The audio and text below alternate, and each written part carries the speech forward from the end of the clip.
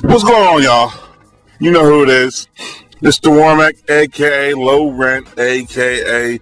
The Ignorant American, a.k.a. The Truth As You Know It, a.k.a. Dirty Business, a.k.a. The Jet Jaguar of YouTube. What's going on, folks? Long time no see. You know who it is? I'm back in the building, and I'm here with the team over to the left, and we're doing our usual. We're doing our 1-2 here. Today I want to talk about a certain topic that interests some of my friends, especially my friends down in southern Florida, specifically the Miami area, well, basically Florida. It's Raul Castro apologizes to Obama. There's a bigger picture here if you follow me. There was a summit or a meeting with a bunch of foreign leaders, and Cuba got to come for the first time, I guess, in a while. And when Cuba was there, and when he was there, Raul Castro apologized to Obama for inheriting a hostile relationship with Cuba.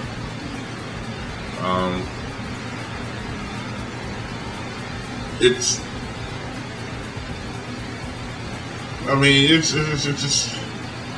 just instead of Obama going to apologize whenever, Raul threw it in there and did it for him. But there's a bigger picture. Excuse me, I'm doing two things. Like as usual, I'm doing 50 million things at once. I gotta close up the emails because I'm on autopilot over here. So let me close this up. But Cuba and America is becoming, it's becoming a cool relationship all of a sudden. It's we're not. There's the travel ban and the sending money has been relaxed. You can go there if you have permission from the government. And the thing is, the bigger picture is sooner or later, and this is my feeling only, I can't say it's a definite. I think he's on the president or the next president or down the road somewhere, even Congress somehow, they're going to lift the ban on Cuba. FYI, I'm going to fucking Havana when they do, but that's another topic for another day. But I think they're going to lift the ban because look at it this way. You got literally millions of Cubans living in America who send money home back to Cuba. You got literally billions of dollars of revenue that could, like, Cubans spend here in America. You got potentially billions of dollars Americans can do by exploiting, businessmen can do by exploiting look who Cuba does business with. They do business with Russia. They do business with China. I'm not saying there's something bad with that, but the quality and the standard of work compared to American labor, yes, I may joke about American labor, but still American labor is in the top 5 in the world. You can't beat American labor.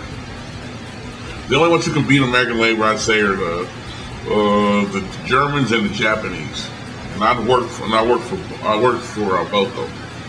The Germans, if they say 2 millimeters, they mean 2 millimeters. They don't mean it's not like you know how in America, if they tell you to make something, like you'll say, give me a 9/16, makes it 9/16.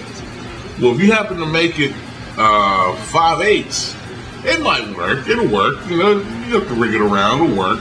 When the Germans say you make that 2.5 millimeters, they literally mean you make that 2.5 millimeters. And then, like I said, I worked for the Germans. It was crazy. And I got good working like that because that's how I am now. And the Japanese, my friends work for them, and they're just the same. And when you think about it, the Germans are stealing stole a lot of ideas from the Japanese. The Japanese stole a lot of ideas from the Germans. But that's going to be another topic for another video. Today we're talking about how you lift the embargo off of Cuba, you lift the travel ban, Cuba makes out, Cuba jumps now into the 21st century as far as money, this and that.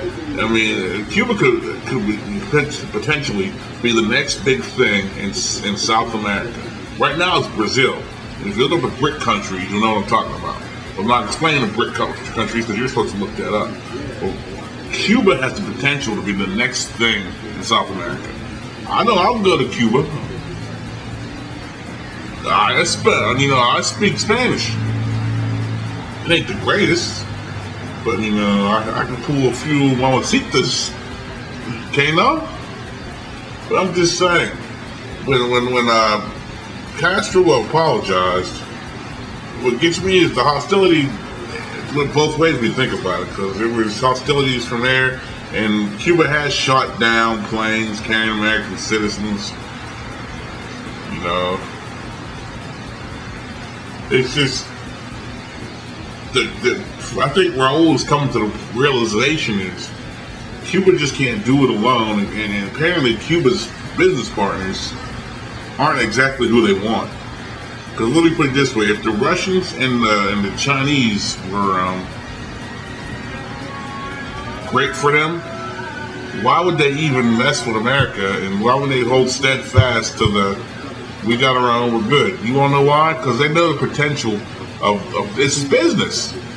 Whatever you guys think it's politics, it's strictly business. It's nothing personal. It is just strictly business. Cuba knows. Look, you don't think that there ain't a lot of people? I'm not the only one who's going to go to Havana. A lot of you people don't go to Havana because the money. It's more for your buck. It's a pretty city. Cuba's a pretty country. And it is what it is. It's politics.